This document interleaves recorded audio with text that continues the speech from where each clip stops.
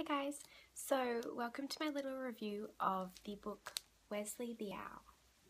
You can see him there. So Wesley the Owl is about a scientist, Stacey O'Brien, who wrote the book.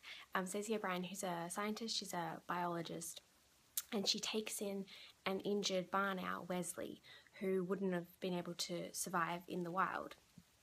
And it's just about their story. I think it was either 18 or 19 years that he was alive for, from 1985, and it's about their story together, and it's fascinating to read about the behaviour of this beautiful barn owl and how their bond is created.